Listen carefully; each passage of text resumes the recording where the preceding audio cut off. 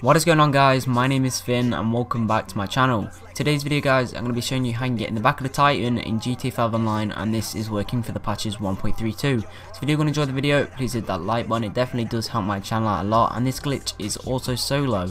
So anyways, with that all out the way, let's get on with the video.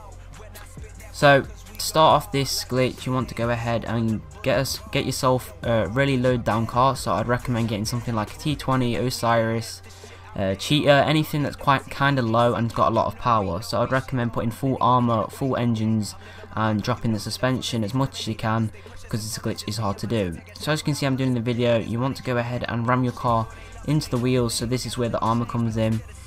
And as you can see in the video here, I do eventually get onto getting into the Titan, so you just want to go ahead and ram under it, and you should eventually get a successful go at it. This did take me about 2 attempts to do, but a lot of the time it takes about 7 or 8. So once you've got under it, you can hold left trigger and right trigger, move left and right with your left analog sticks, and parry yourself into it. So that's basically it. I hope you guys did go and enjoy. I've never really seen this on Xbox before. I did see this on a guy's channel. I'll link him in the description.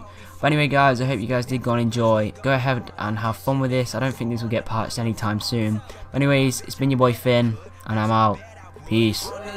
What's up with you, ho? Bitches smoking drone, bitch, you know, bust like 44 when I spit that flow, cause we go hard like that shit. They hustle on the boulevard. Fuck your broad, bitch, I bet I could, bitch, I bet I would. Set on the low, I be so high, touching the sky, I got a wood, so fuck the world until I die.